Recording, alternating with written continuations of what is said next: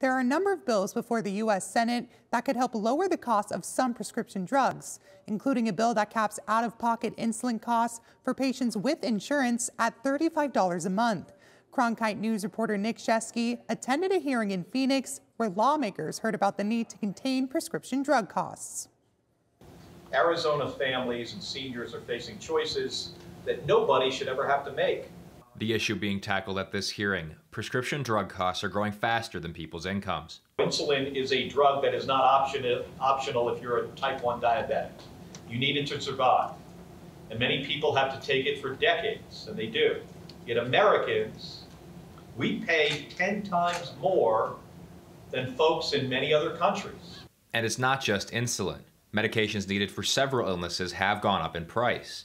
Judy Wilson, who has been diagnosed with multiple sclerosis, shared how she had to give up her medication, Copaxone, because she couldn't afford its rising cost of over $7,000 per year. After discussions with my doctor, I decided to go off my medications.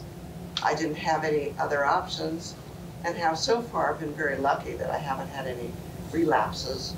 Dr. Sugana Karapana says that patients rationing out medication, cutting pills in half, or going off meds because they can no longer afford them is quite common. I can't tell you the number of times I have heard my patients say, "Doc," or "Doctora, please look at all of my meds and tell me what can I skip.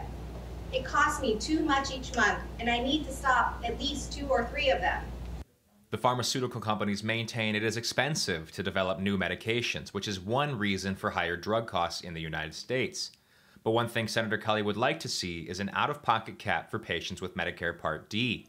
Capping the out-of-pocket expenses at $2,000 for Medicare Part D plans. I mean, we have to get this done. In Phoenix, Nick Scheske, Cronkite News. Another bill the Senate is considering would allow the federal government through Medicare to negotiate prices for the most expensive drugs. These include medications to treat cancer, blood clots, diabetes, and other chronic diseases.